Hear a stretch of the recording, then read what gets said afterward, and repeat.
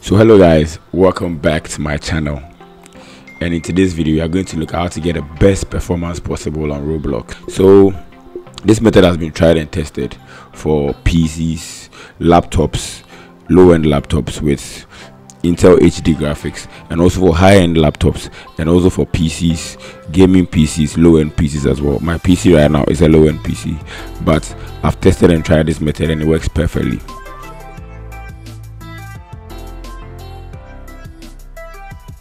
Okay, so to the first and the most important thing, we are going to move the mouse pointer to the top left. We are going to click on settings. Right, when the setting tabs open, I think on the fourth line you see maximum frame rate, and the default is 60 fps, but we want the best frame rate possible, so we are going to choose a higher one. We can go 120, 144, it depends. 60 fps will give you the most stable frame rate though.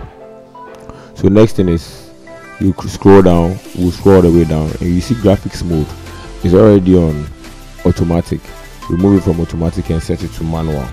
Now once you set that one, I can come down and decrease the graphics quality to just 1. This will give you very good FPS for the game. Go to the search bar down below on your taskbar, go all the way to the search bar and type performance. Now once you type performance, you will see adjust the appearance and performance of Windows pop-up. So you should adjust the appearance and performance of Windows, and then make sure you select that one. Once you open it, you will see this pop-up menu. It says performance options. Now over here, these things are what animate your windows. So when you have never done this before, for someone who has never done this before, it will be on adjust for best appearance, but we are going to select adjust for best performance or custom, and then we choose these ones. So the first one you are going to choose is enable peek. This will allow you to peek into folders or to hover over a folder and see what is inside. The second one is show thumbnails instead of icons. This is very important, otherwise all your folders, all your videos, everything will just show the VLC, show just random icons, right? It has to show thumbnails to show what is actually inside. That is very good. The next one will be show window content while dragging, and then we also have to select smooth edges on screen fonts, otherwise all your edges will look jagged and rough and unappealing. So at least these ones still make Windows look okay for now, and this is good. Now for now you not see it as you are doing anything big, but trust me, it will help. It will go a long way to give you way better performance. So the next thing we are going to do is to go into display settings. Just right click on your screen and click on display. When you're in display settings, move your mouse pointer all the way down to advanced display. And when you click on advanced display, you have things like your display information and your refresh rate. So if you have a monitor with high refresh rate, 120, 144, you have to choose that to get the best performance possible. It will look better and it will feel better. But for me, my monitor is just on 60 Hz, so it's good for now. The next thing we are going to do is we are going to come back to the search bar and then type graphic settings. We're going to come all the way back to the search bar and type graphic settings. So when you type graphic settings, the first option that pops up, and then you select it, you'll be greeted with this background where you see your games and applications. Yes, so click on browse and then look for your Roblox folder.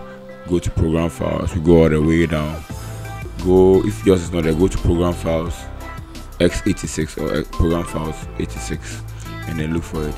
I guess mine is also not here, but mine is on the desktop. So choose your Roblox player, and then you come all the way down here, and then you go to options, power saving and high performance. Because I'm on a PC and I have only one graphics card in there, you can see that both power saving and high performance are my GPU, right? But on a laptop, power saving will be the integrated graphics card, and then high performance will be the dedicated graphics card. So always make sure to put on high performance to get the best performance possible. Now we come back to search bar and then we type disk cleanup. And most people are scared of this option, but this doesn't really do anything. Go to the disk cleanup and then choose the decks you want to clean. So choose C and click on OK. Now you see that some options are already selected, like mine: downloaded program files, temporary internet files. All these things are here. So where you choose, you can choose Windows upgrade log files, Windows Defender antivirus. This is not actually going to remove or uninstall your antivirus. It's just going to clear antivirus logs and all of those things, but it's not actually going to uninstall your antivirus. Once you are done, then you click on OK. Come back to the search bar and type power options.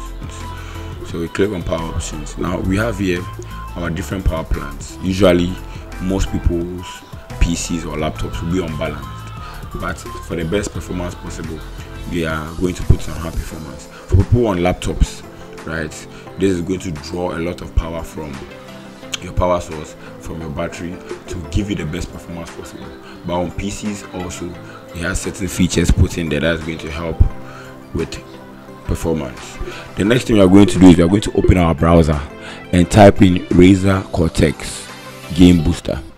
Now this thing goes a long way to give you very good performance. So you go to the website, you type Razer Cortex Game Booster into your browser, and then you select the first option that pops up, and then it send you to the website. Once you do this, just click on download now. For me, this has already been downloaded, so yes, I'll just go back into my Razer Cortex Game Booster. Now this is what a Razer Cortex Game Booster looks like, right? All your installed games will be here in my library. I don't know why the thumbnails for the games are not showing here, but anyway, yes, so I have Roblox and a few games in here. Yeah, now you can see in my Roblox that my FPS is mainly 50-60, right? That is because I've done all these optimizations. Previously it was mainly on 30-20. I couldn't pass 30 FPS. Now you at the top you have the launcher, Game Booster, System Booster. What I want you to do is to come to Game Booster, and you most of the times I just want you to leave it as it is. Don't try changing anything. So you click on boost now. So when you see this and you're ready to play your game, just click on boost now. It will boost everything, and then you load your game and you'll be ready to go. This will give you at least 10 more, 15 more FPS in all your games. As you can see, it is releasing memory for the game to be optimized properly and be played. It is turning off services and all of these things. Yeah. Okay, so the next step will be to right click on the Windows icon on the taskbar and then click on Task Manager. Now when you go into Task Manager, go to Startup. These are the apps that will open up upon you turning on your PC or upon you starting your PC. So click on Startup and then disable most of the apps that are not system apps that start with the PC. When you do this, it will make the PC quicker and easier to run your games. Make it quicker and easy to run Roblox. So go through and look for apps that are not system apps, and then right click on them and then disable. Some of the apps here are needed, like my drivers, my audio drivers. I'll not disable those, but other apps like Razer Cortex, I will leave it enabled, but other apps need to be disabled upon startup.